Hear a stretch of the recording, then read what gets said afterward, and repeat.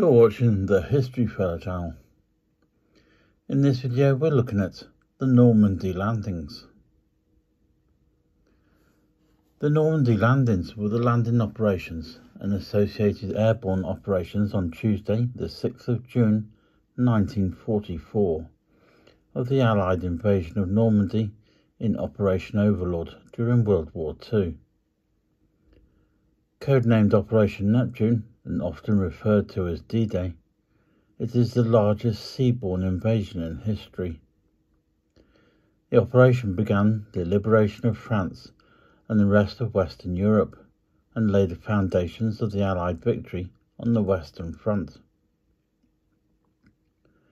Planning for the operation began in 1943. In the months leading up to the invasion, the Allies conducted a substantial military deception, codenamed Operation Bodyguard. This was to mislead the Germans as to the date and location of the main Allied landings. The weather on the day selected for D-Day was not ideal, and the operation had to be delayed 24 hours. A further postponement would have meant a delay of at least 2 weeks, as the planners had requirements for the phase of the moon, the tides and time of day. That meant only a few days each month were deemed suitable. Adolf Hitler placed Field Marshal Erwin Rommel in command of German forces and developing fortifications along the Atlantic Wall. This was in anticipation of an invasion. US President Franklin D. Roosevelt placed Major General Dwight D. Eisenhower in command of the Allied forces.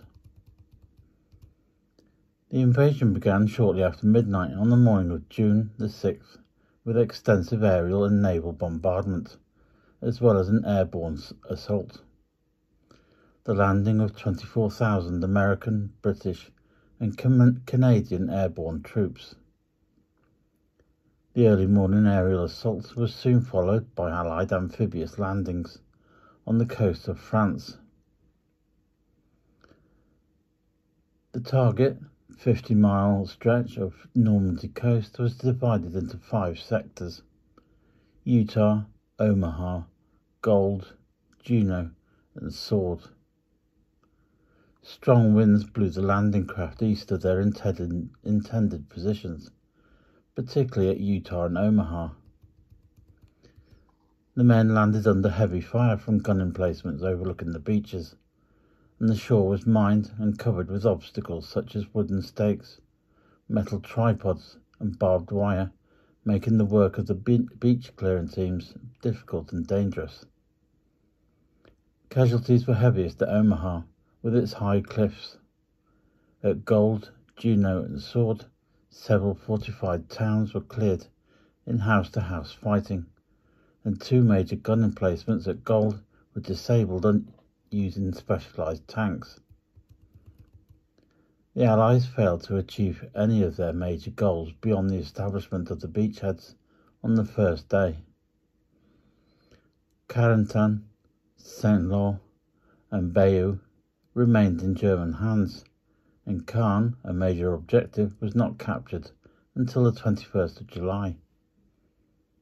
Only 2 of the beaches, Juneau and Gold, were linked on the first day, and all 5 beachheads were not connected until the 12th of June.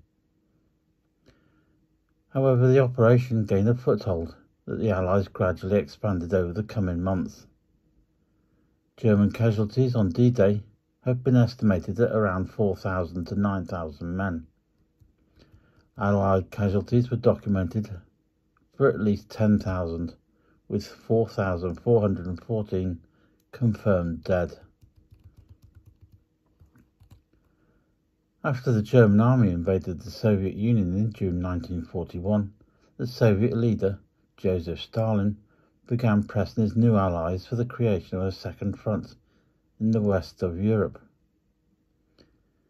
In late May 1942, the Soviet Union and the United States made a joint announcement that a full understanding was reached with regard to the urgent tasks of creating a second front in Europe in 1942. However, British Prime Minister Winston Churchill persuaded US President Franklin D. Roosevelt to postpone the promised invasion, as even with US help, the Allies did not have adequate forces for such an activity. Instead of an immediate return to France, the Western Allies staged offensives in the Mediterranean theatre of operations, where British troops were already stationed. By mid-1943, the campaign in North Africa had been won. The Allies then launched the invasion of Sicily in July 1943 and subsequently invaded the Italian mainland in September of the same year. By then, the Soviet forces were on the offensive and had won a major victory at the Battle of Stalingrad. The decision to undertake a cross-channel invasion within the next year was taken at the Trident Conference in Washington in May 1943. Initial planning was constrained by the number of available landing craft, most of which were already committed in the Mediterranean and the Pacific. At the Tehran Conference in November 1943, Roosevelt and Churchill promised Stalin that they would open the long-delayed Second Front in May 1944.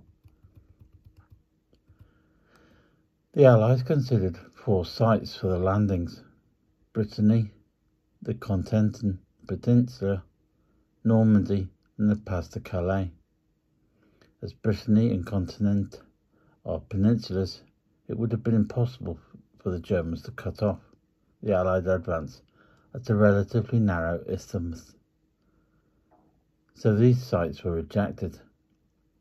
With the Pas de Calais being the closest point in continental Europe to Britain, the Germans considered it to be the most likely initial landing zone, so it was the most heavily fortified region.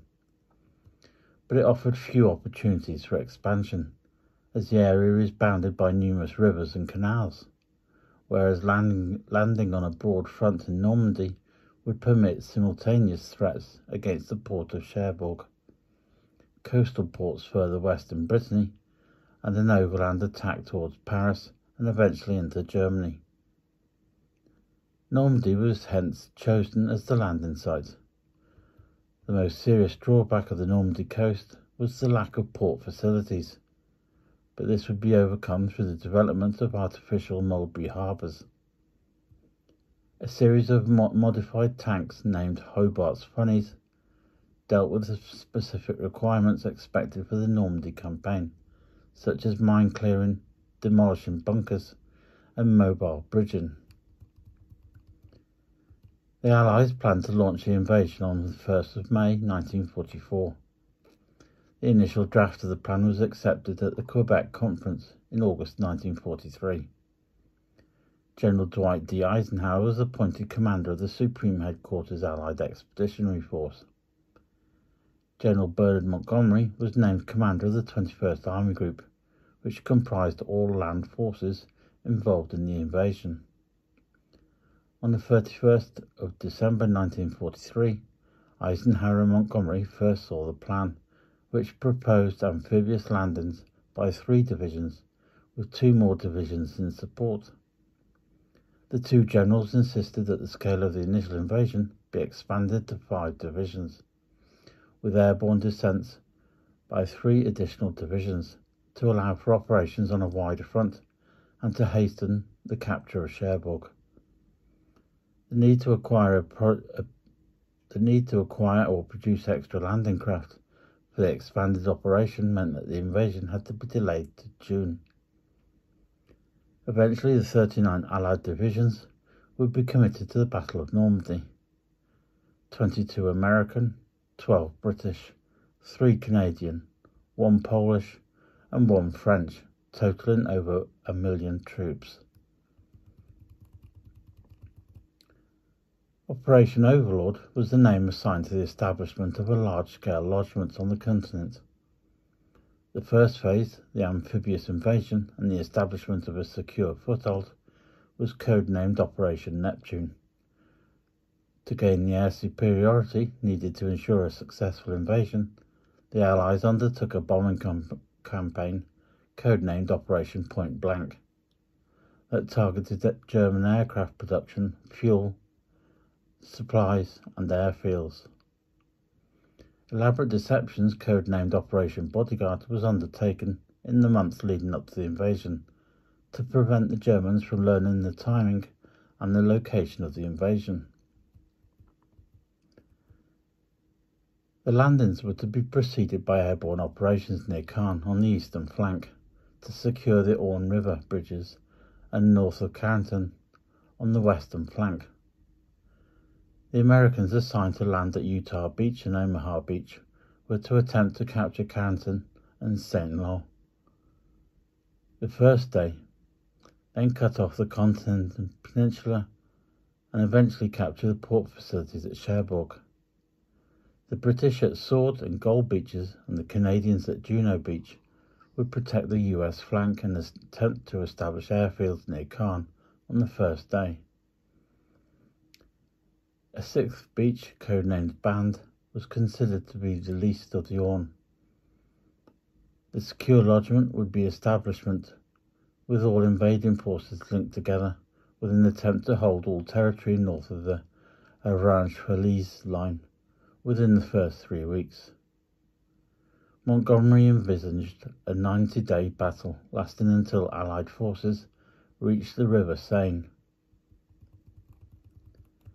Under the overall umbrella of Operation Bodyguard, the Allies conducted several subsidiary operations designed to mislead the Germans as to the date and location of the Allied landings. Operation Fortitude included Fortitude North, a misinformation campaign using fake radio traffic to lead the Germans into expecting an attack on Norway, and Fortitude South, a major deception involving the creation of a fictitious 1st United States Army Group under Lieutenant General George S. Patton, supposedly located in Kent and Sussex.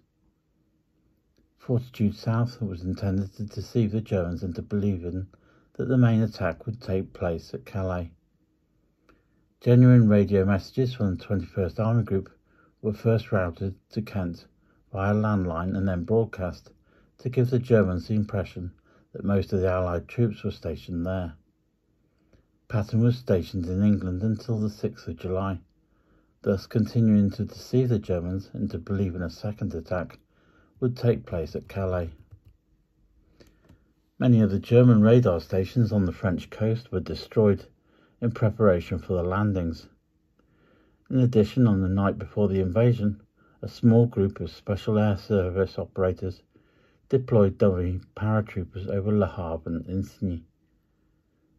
These dummies led the Germans to believe that an additional airborne landing had occurred. On that same night, in Operation Taxable, No. 617 Squadron RAF dropped strips of window metal foil that caused a radar return which would mistakenly be interpreted by German radar operators as a naval convoy near Le Havre. The illusion was bolstered by a group of small vessels towing barrage balloons. A similar deception was undertaken by Boulogne-sur-Mer in the Pas-de-Calais area by No. 218 Squadron RAF in Operation Glimmer. If you found the information in this video informative, please feel free to give the video a thumbs up and subscribe to the channel.